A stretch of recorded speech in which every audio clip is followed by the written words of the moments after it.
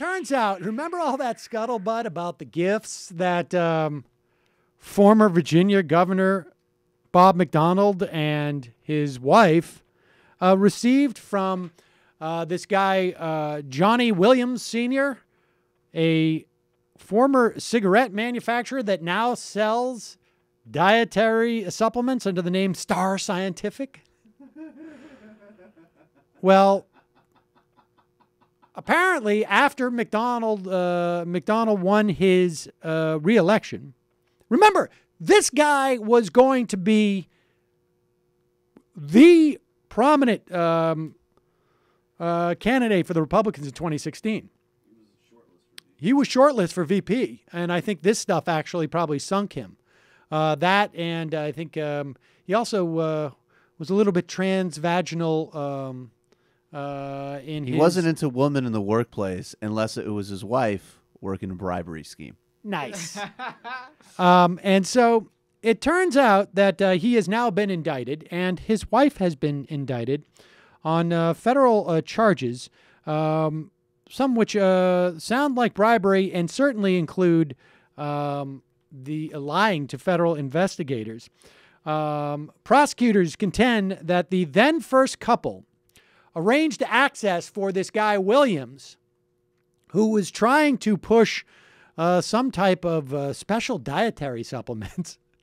They arranged access for Williams to top state officials, allowed the governor's mansion to be used for a launch party for a company pill not approved by the FDA, and attended Star events designed to boost the company's prestige, particularly with university researchers with whom the company was trying to build credibility. In other words, they sold the credibility of their being governor and first lady for about $165,000 in cash, in loans and gifts.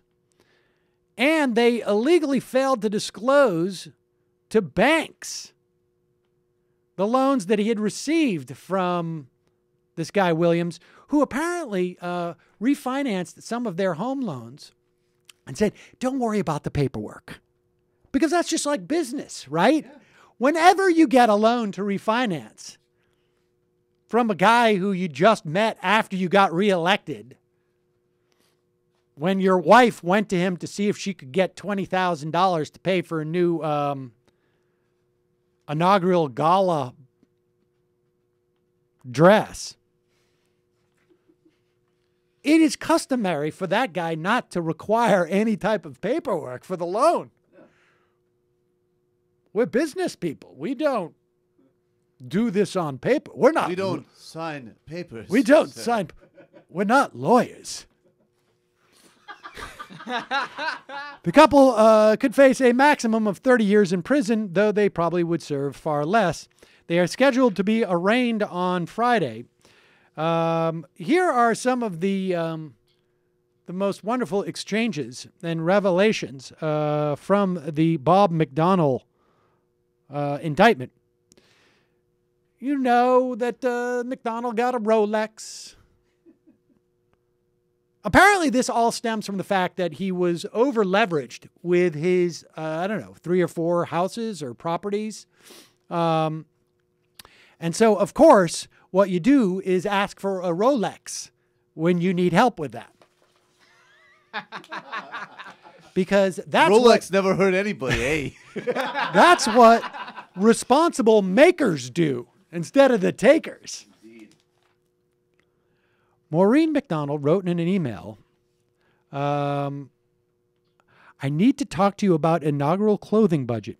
I need answers, and Bob is screaming about the thousands I'm charging up in credit card debt. We are broke. I have an unconscionable amount in credit card debt already, and this inaugural is killing us. I need answers, and I need help. I need to get this done. Take. Uh-huh. She wrote this to an aide, I guess, in encouraging him to get Williams to pay for the dress. Apparently, she took a rain check. The McConnells were deeply in debt. She apparently, Maureen McDonnell met Williams privately at the executive mansion in May 2011 and said she told Williams that she and her husband were having severe financial difficulties. They didn't know how they were going to pay for their upcoming wedding expenses of their daughter. She asked Williams for a $50,000 loan as well as $15,000 to pay for the remaining catering costs for the wedding. And a Rolex on the side so the old man looks sharp. She also told Williams that she could help Star Scientific, but she needed financial assistance. How could anyone say that's quid pro quo? It's not like she said, pay me. She said she needs financial assistance to achieve her goals of helping him. Apparently, another question was how much Bob McDonnell knew about the $120,000 in total payments that Williams had made to him. Because apparently Maureen McDonnell was the one who sort of arranged all of it. And Bob sort of found out on the slide, like, wait, what? You got $120,000? And he claimed, or through a spokesman, that he had not been aware of the first $50,000 until it had been spent. But apparently then, Williams went on to say, he said 2 days later, Bob forwarded an email to Maureen that he had gotten from his brother, who said, hey, I spoke to Maureen last week about this guy who's going to help us out with the money. And so Bob wrote to Maureen, hey, who are we talking about that's helping us and talking to your brother? Is it Williams? He wrote. Maureen replied the same day, just got home. I'll talk to you upstairs. So then, after that point, Bob, who must have been really outraged at this. You know, it sort of appears that he was outraged, but what I really think it was like, holy crap, this dude's giving us money? Because then, in 2012, McDonnell texts to Williams, hey, per voicemail, would like to see if you could extend another $20,000 loan for this year. Call if possible, and I'll ask my brother-in-law to send instructions. So it wasn't outrage like, sweetheart, you can't take money from this guy. It was, sweetheart, you were able to get how much money from this guy? I can't believe you haven't secured me a Rolex yet. Williams responded by text, done. Tell me who to make it out. And address, will FedEx. And then apparently what McDonnell did was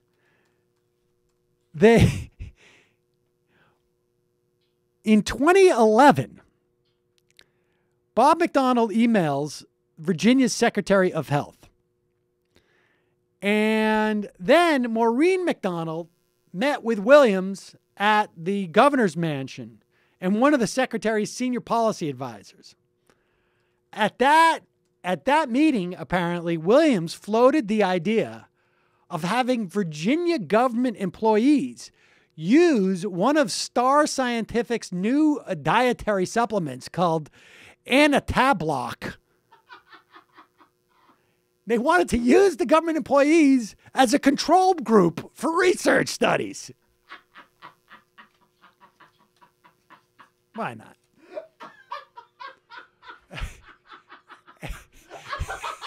And then, as part of this project, to somehow get anabolic or whatever it was called to be endorsed tacitly by the Virginia state government, McDonnell is meeting with Virginia's Secretary of Administration and one of the secretary's aides to talk about the state employees' health plan and a way to reduce costs.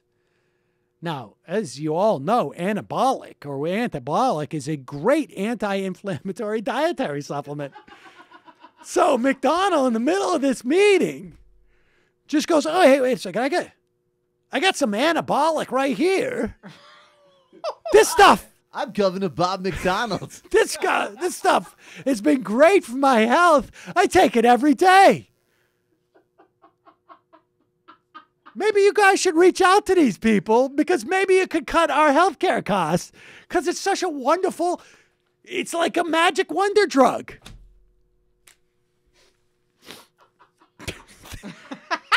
What do you think? What do you think those two guys said to each other after McDonnell left the room? Like, did he just try and pimp that supplement onto the entire state government? And the other guy was like De Niro. He was like, I think he did. I think he did.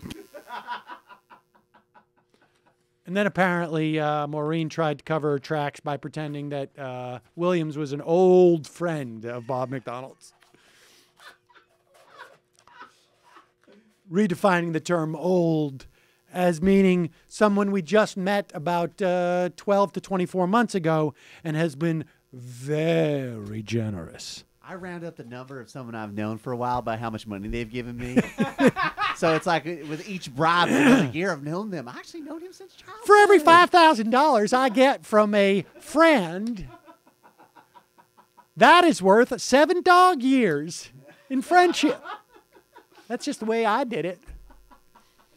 You got 100,000. We've been best of friends since childhood. All right, let's try and go through some of these IMs. And for the highest membership level, you can be Bob McDonnell. That's right.